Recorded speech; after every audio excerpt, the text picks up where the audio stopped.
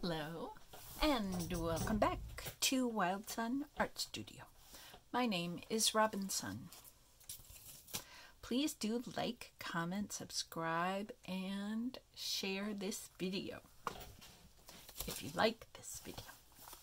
So today, and yes, it's been a while, today I wanted to show you this little folio thing that I figured out.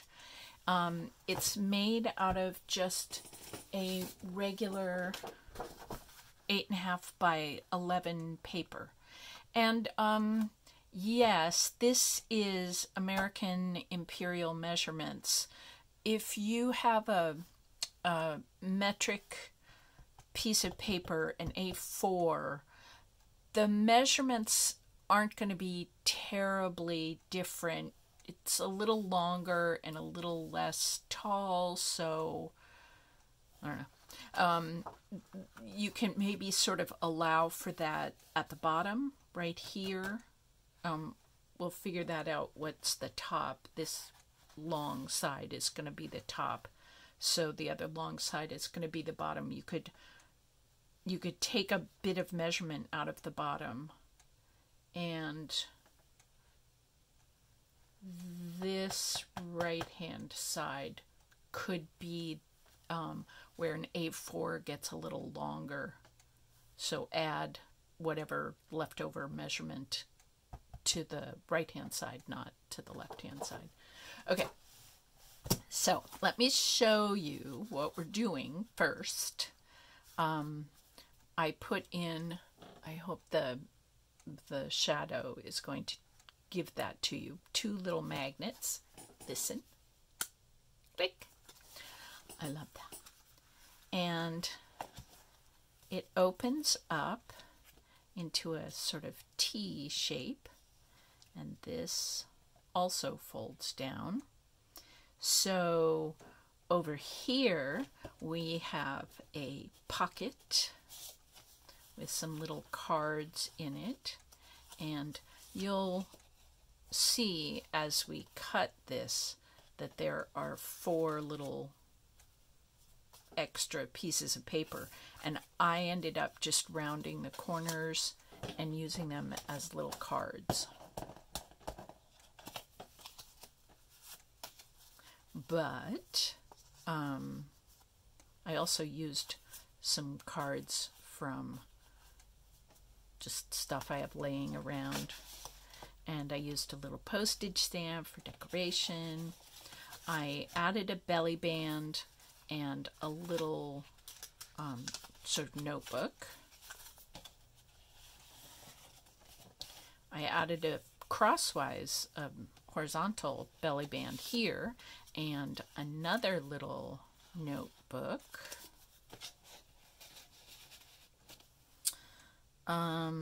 And then right here on this fold down flip, I added a notebook that I stapled together. I just cut the papers to fit so that when I folded them in half, they fit. And I stapled it, and then this last piece of paper I glued onto this flap.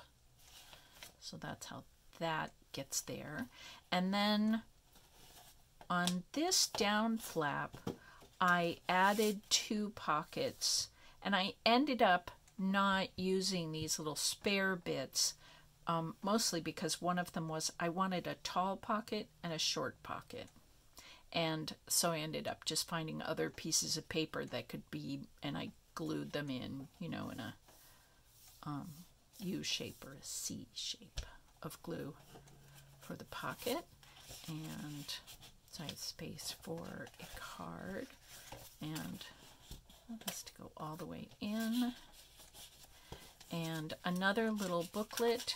This is made out of a game card that I just had lying around, and this was some paper that I had traced a pattern and then colored it in with crayon on brown paper, and I cut that to size. And then I made a little booklet out of this sort of parchmenty looking paper, and I made the cover be tracing paper. And so one side goes over the top, and it kind of protects this paper cut here.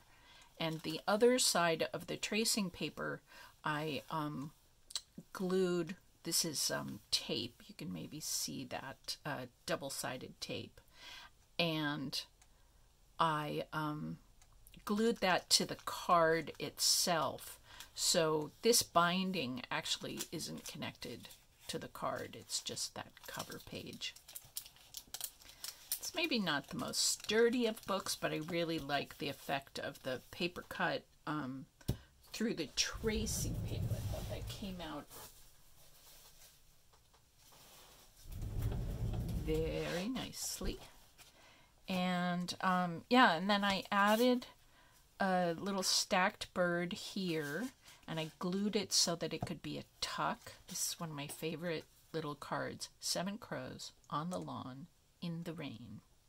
That happened last summer. It was very fun. It was really cute looking out my window, seeing the 7 crows. So then, if this was a clock, this is 12 o'clock, 6 o'clock, 3 o'clock, 9 o'clock. So first fold in 3 o'clock, then 9 o'clock, then 6 o'clock, and then click it closed. So let me show you how to figure out the cuts that I did. Now, this is what I did. You could shimmy these measurements around a little bit. We are going to cut 4 lines, and let's do, should I do yellow or orange? Well, orange isn't there, so I guess we're doing yellow. Okay, so we are going to draw 4 lines first, and if you have a scoreboard, use that. But if you don't, you can just draw the 4 sort of structural lines first. So I want you to set up your paper horizontally, landscape-wise. This is going to be the top, and you'll notice that it has a skinny little box at the top. That's this flap. So that's the top at 12 o'clock. 3 o'clock has a little bit narrower space, which is why I said that if you have an A4 paper, you can add the extra space on this side, because when we fold this, we have plenty of room right there to have it be longer if we need it to be. So we're going to draw this line right here at 3 3/4 inch, and then, or score it. Draw it with pencil if you're just measuring it to know where to fold things, and if you have a scoreboard, score it at 3 3/4 inches, and then make a second vertical score or pencil line at 7 7/8. So there's the 2 vertical lines. Then we're going to turn it counterclockwise. The top of the paper is going to go from 12 o'clock to 9 o'clock. And we're going to draw a line. Actually, let's do this with a different color, and then we're all very clear. Maybe I don't have to do that. No, I don't have to do that. Let's just do that right here. This is going to be a line that gets scored or drawn at 1 3/4 inch. And then we're going to draw a second line at 5 1/4.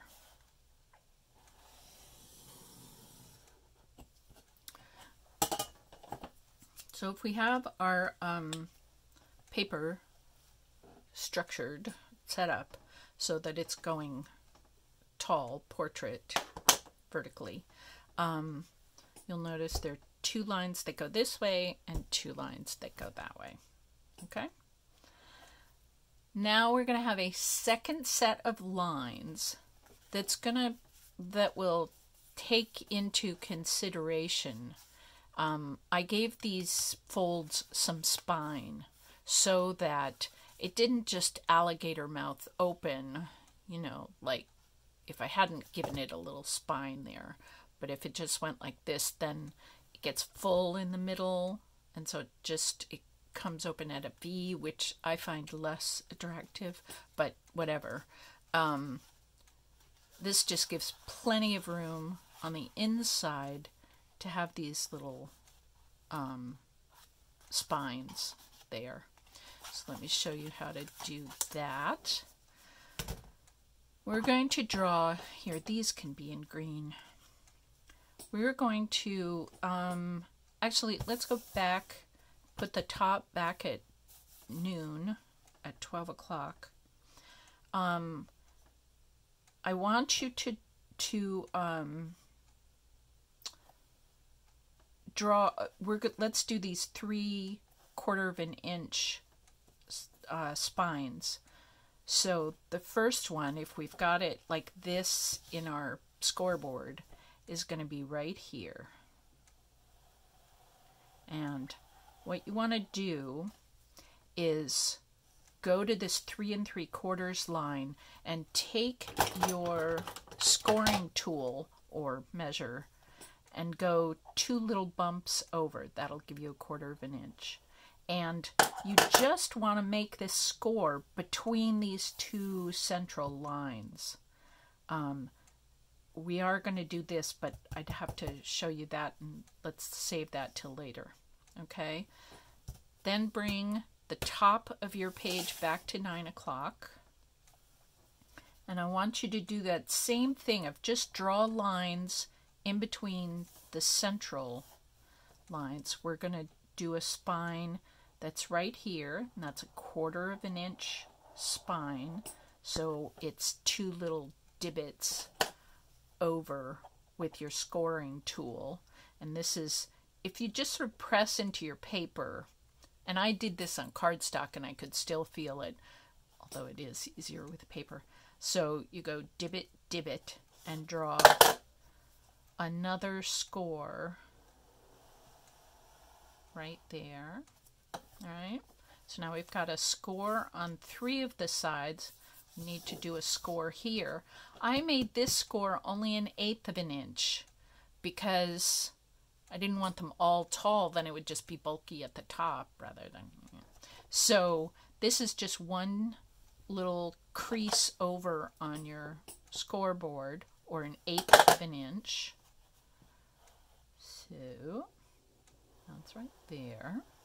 And draw this line all the way down to the bottom, because this section folds up.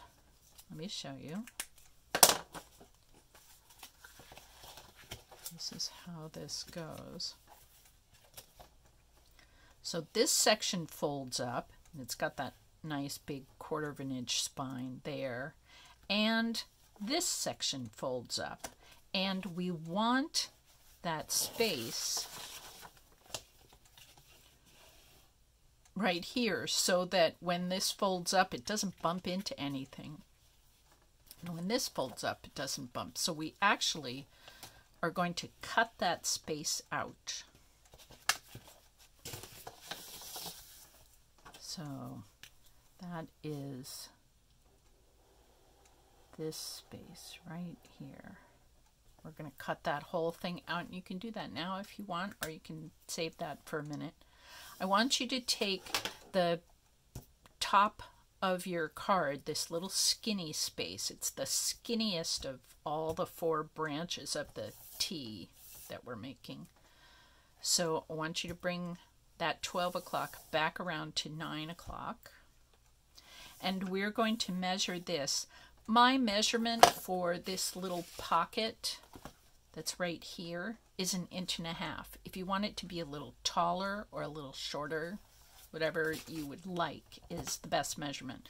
But I did it at 1.5 inches. And actually, I'm going to mark that out with blue because it's a tertiary cut.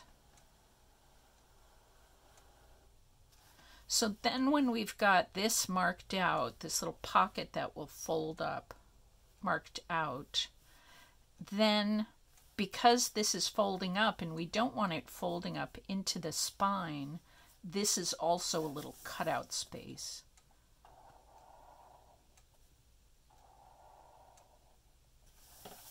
Right there. So we're going to end up cutting that out. And now we can begin the cutting phase. So I have already scored a piece of yellow cardstock right where I want it, and the only place I sort of forgot was right there, but we'll get there. Let's cut out our basic T shape. So let's start up here at like 2:30 in the morning. No, not 2:30, 1:30. So right along those scores, and when I scored this, the score went all the way up to the top. You want to go all the way over past, well, it won't be there on yours because I told you a better way to do that. So see, let's do that. This is our 12 o'clock spot, the top, and I've just cut out that square. Now I'm going to cut out this square. I mean rectangle, it's not a square.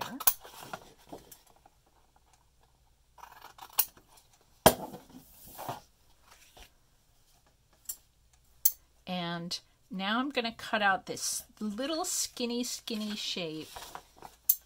Remember I showed that to you right there.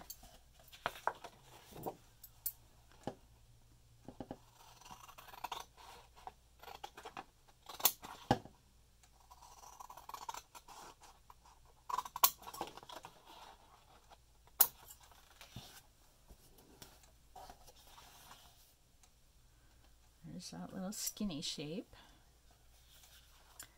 And now I'm going to cut on this score, and then I'm going to cut, this is just a spare little card, and this is going to be the flip up for that pocket, and we don't want the spine there.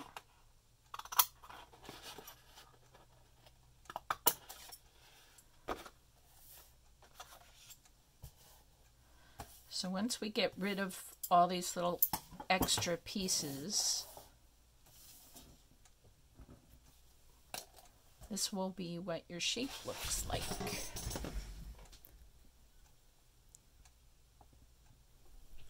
Sorry, just wanted to check and see how many minutes we had. So let's fold this flip up.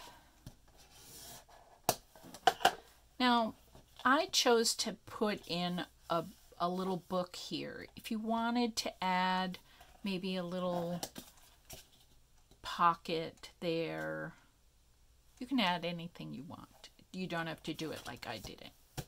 And then on this one, and on this one I have this little skinny spine. So first, the outer edge of the spine, and then just sort of push it, and you'll get that inner edge of spine. See? We've got a nice little spine there. And this also has a spine, but this is one of the wider 1/4 inch spines. So first, fold the wide part, and then you can kind of push it in to get the inside. And there you've got that spine. Now this is going to be a pocket, And so I took my glue and just glued right here on the sides of what will be the pocket.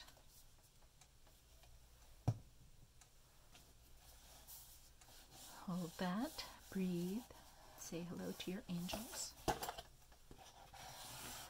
Hello, my angels. Oh, and then let's fold this in first, the outside of that 1/4 inch, and then kind of push it and get the inside. And then I'm turning this around. This is the top flap.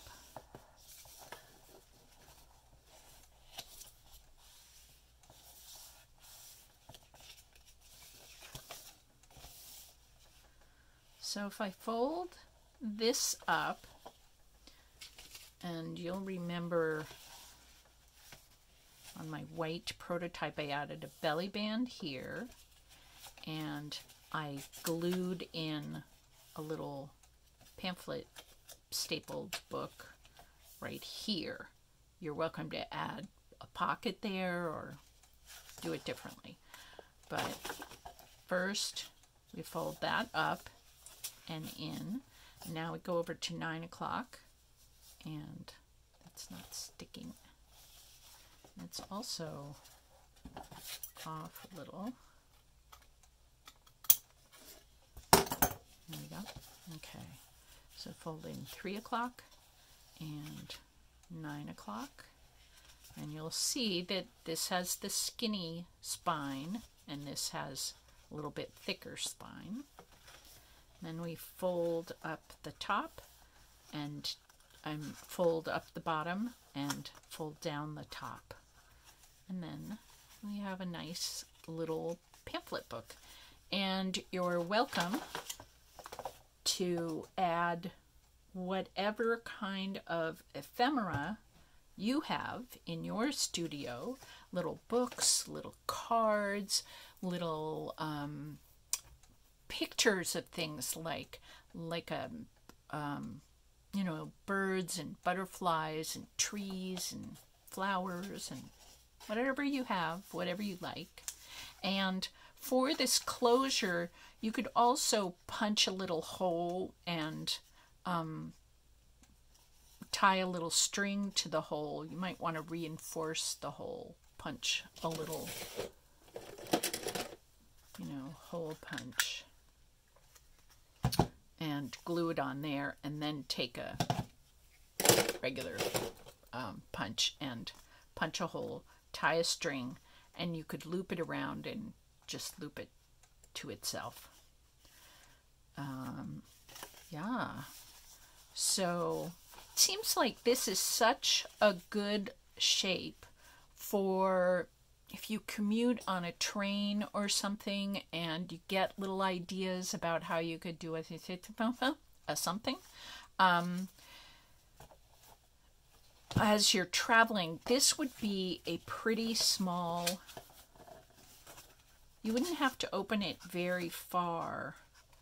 You could just open it this far, have access to a card or the first little notebook, and you could sit in the train and just kind of have this much space to be sitting in your lap while you're writing your notes, which seems to me, in my days of commuting on trains, it's nice to have it all sort of small.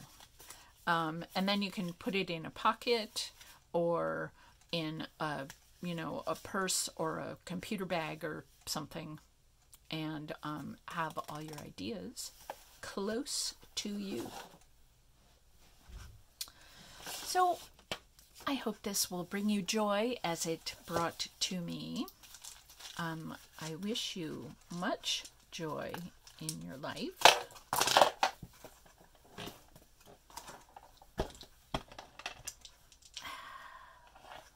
And many blessings of health and goodness and happiness, because that's good stuff. and it is readily available here on planet Earth, along with everything else that is readily available, which we're not talking about today. So yes, I wish you goodness and health. I wish that to all of us. So I blow these blessings out across the planet. May all of us feel goodness and happiness. Have a good day. I'll see you. I'm sort of taking it easy on YouTube these days, so I'll see you when I see you next. All right. Bye.